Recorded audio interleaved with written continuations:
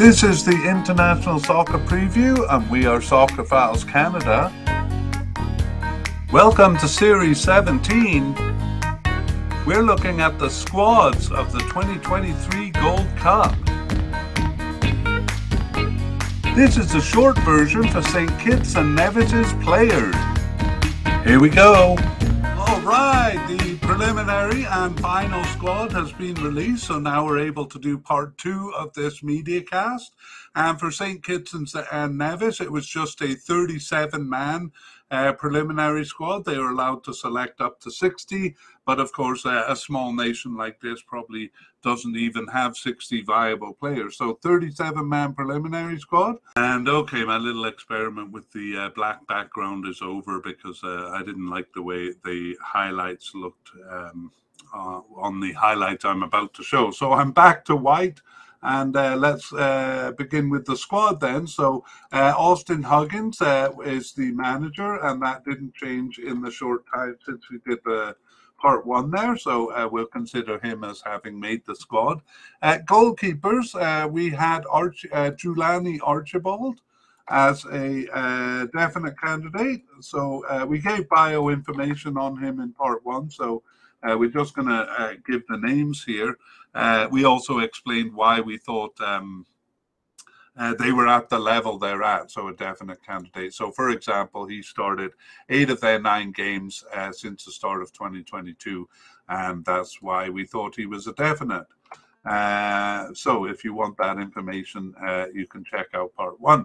A likely candidate, Jamal Francis, sometimes called Jamal Jeffers, did make the squad.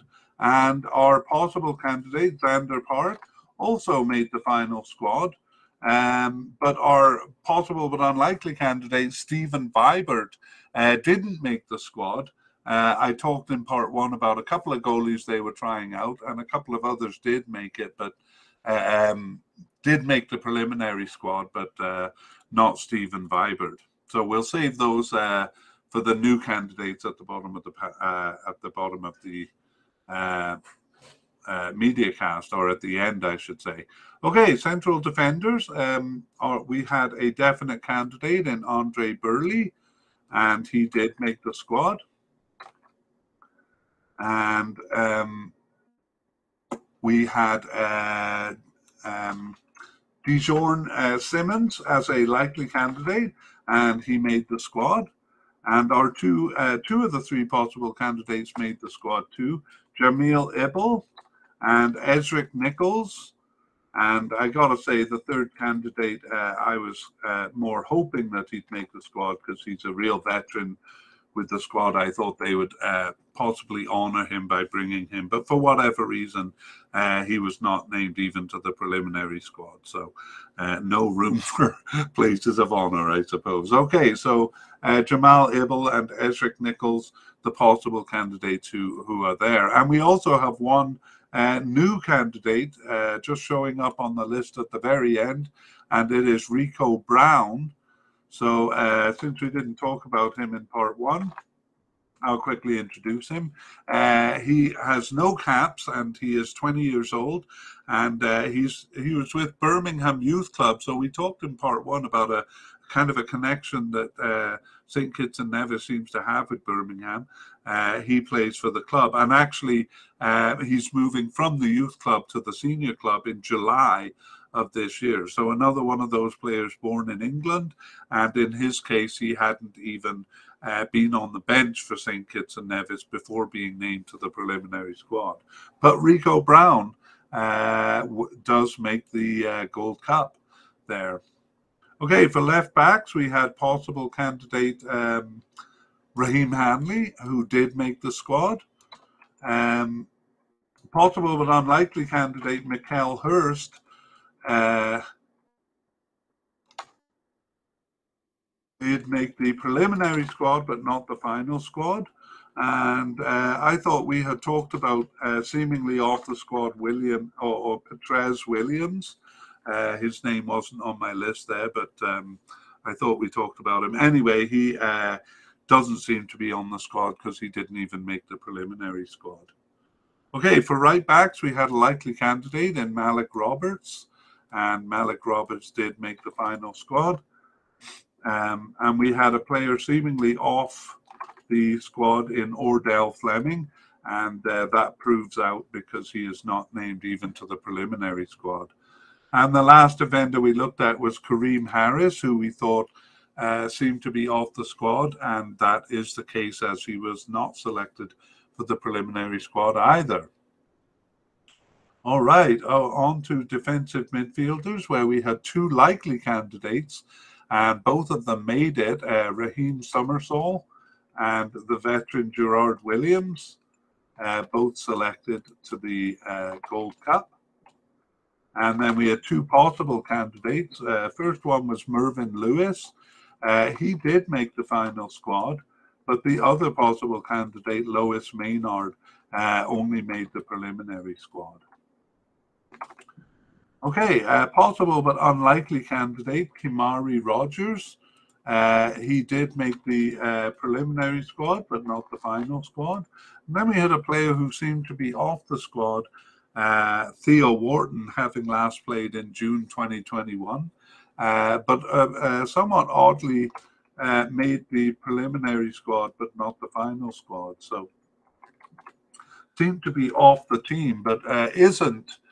If being named to the preliminary squad is any evidence that he's not fully off the team, but you'd think if he made the preliminary squad, he would also have made the final squad. But who am I to judge? Okay, central midfielders. We had a definite candidate in Johannes Mitchum, and Johannes Mitchum did make the final squad there. And that was the only central midfielder we had, surprisingly.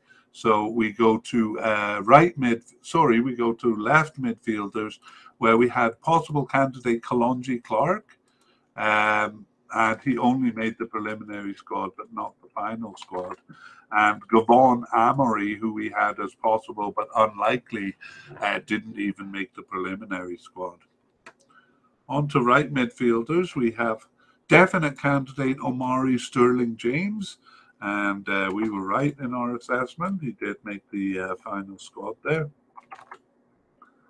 And we also have a new candidate, so the second of our new candidates here, and it's Ronaldo Belgrove. So Ronaldo Belgrove, I'll give a little info on because we didn't meet him in part one. And he is a left midfielder. A right midfielder, and he doesn't have any caps for St. Kitts and Nevis. Actually, was not even called up to the bench before he was named to the preliminary squad, and he plays for FC Miami in the United States, but he did play in St. Kitts and Nevis before that. So he is 24 years old, and Ronaldo Belgrave surprisingly named to the squad there.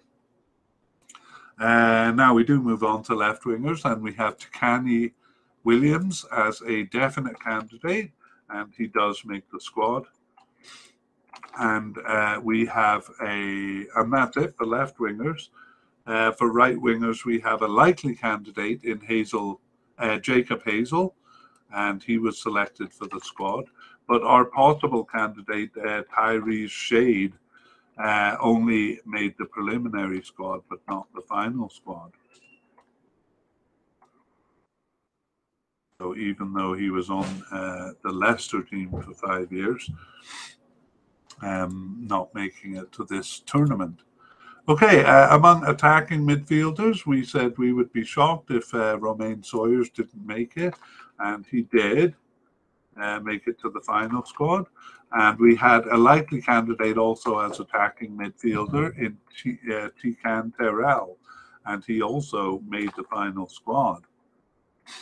And those were the only two candidates we had. We didn't have anyone coded as a secondary striker, but we had quite a few forwards. So we start with two likely candidates, Carlos Berti and Keith Roy Freeman, and both of those make it to the cup. and we have Tishan Handley as our first possible candidate. Actually, 3 possible candidates there, and only one of them made it. So Rowan Liebert did make the final squad, but the other 2, Tishan Handley and surprisingly Harry Panayotu, only named to the preliminary squad. I'm a bit surprised about Harrison Panayotu there.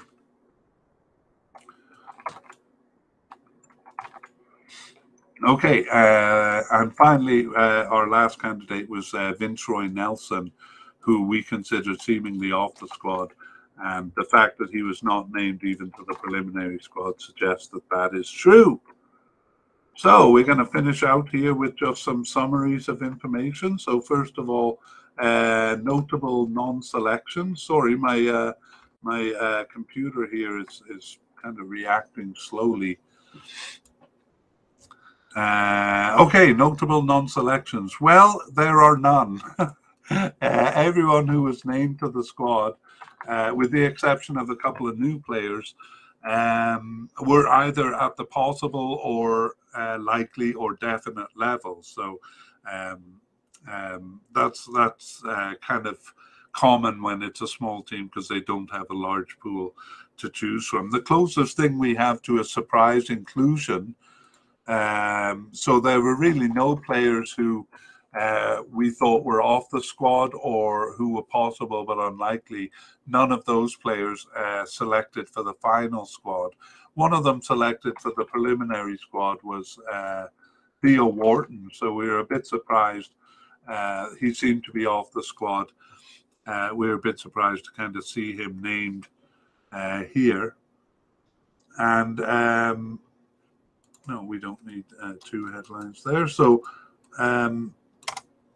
new players. So we do have a couple of new players, and we saw Rico Brown and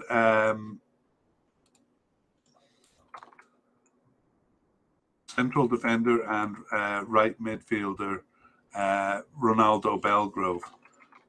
Those 2 players making the final squad. They weren't on our list prior to that. And then there were 5 players who were not on our Soccer Files lists.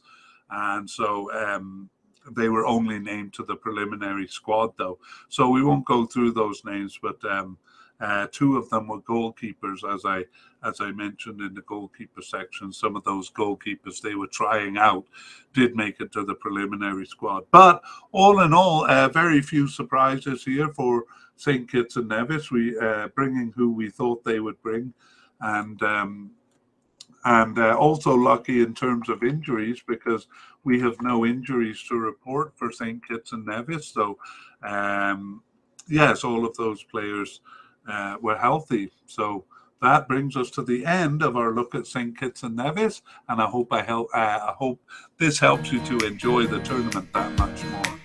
All the best.